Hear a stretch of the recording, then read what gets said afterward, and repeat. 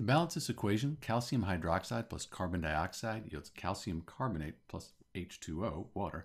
Let's start by counting the atoms up on each side. So for calcium, I have one calcium atom, and then this oxygen here, this 2 goes to everything in the parentheses. So I have 1 oxygen times the 2.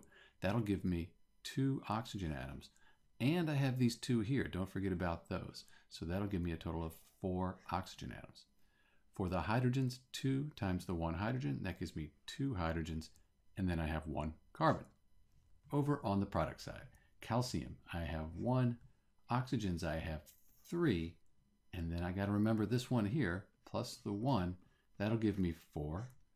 Hydrogens, I have 2 right here, and then I have just the 1 carbon in the middle. And looking at the coefficients, since they're the same on both sides, this equation is actually already balanced. If you're having problems, there's 2 places that may have gotten you. One is you have the oxygen here times the 2, so you have 2 of them. Sometimes people don't count that oxygen there, but this 2 applies to everything. And then the other thing people have problems with, they count these oxygens, but they forget these. Same thing on this side here. So that's the balanced equation for CaOH2 plus CO2 yields CaCO3 plus H2O. This is Dr. B, and thanks for watching.